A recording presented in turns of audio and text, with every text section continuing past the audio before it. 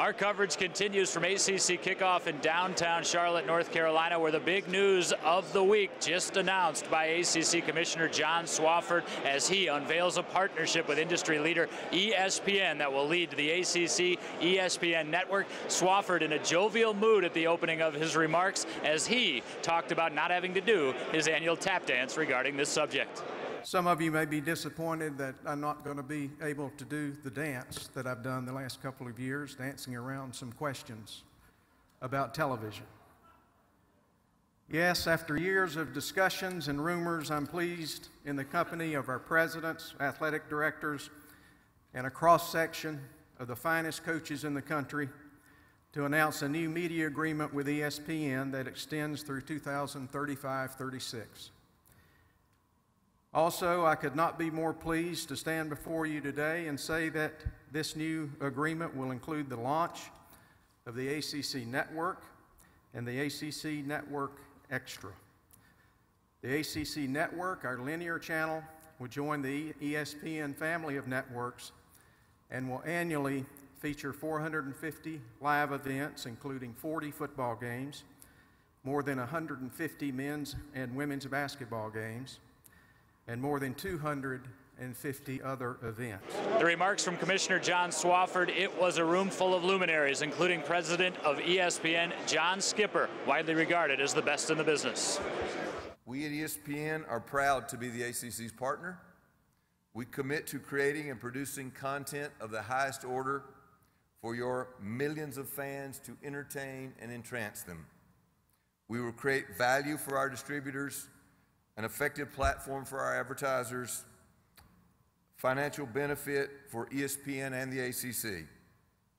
The network will shine a spotlight on all of your 27 sports and your thousands of student athletes. We now bring Athletic Director Whit Babcock into the conversation. And Whit, big news, of course, here in Charlotte. You can see that in the reaction. You were actually part of the process. Boil it down for Hokie fans. What does it mean for the ACC, and what does it mean for Virginia Tech more specifically? Yeah, it's a great day for the league and for the Hokies. We're in a great, stable league with upward trajectory.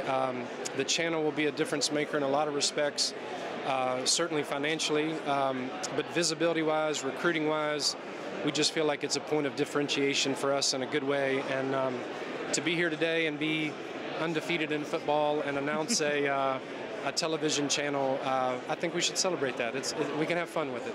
And something to celebrate as well. You were a member of the television committee that was part of this process. What was that process like? It was wonderful. I learned a lot. I was proud to be a part of it. I was a relatively late addition to the committee. It's existed for, as you heard, up to 5 years, and Kevin White's leadership and Jon Laaser. But to be on the inside and watch how that worked, hopefully I contributed, but I probably learned a lot more than I contributed. Jon Laaser said very emphatically during his remarks, not just about football and basketball, it's about all 29 sports throughout the ACC. You mentioned Justin Fuente. He was prominently seated right behind Commissioner Laaser, and also wrestling coach Kevin Dresser. Yeah. It's important for Virginia Tech wrestling as well. Yeah, I'm glad you brought that up. It's important for all of our sports, and from a recruiting standpoint, from a visibility standpoint, and when you can recruit young people or their parents, or you're selling people on Virginia Tech, to be able to say that every game that we'll play will be on an ESPN platform. And it's one-stop shopping, it's right there.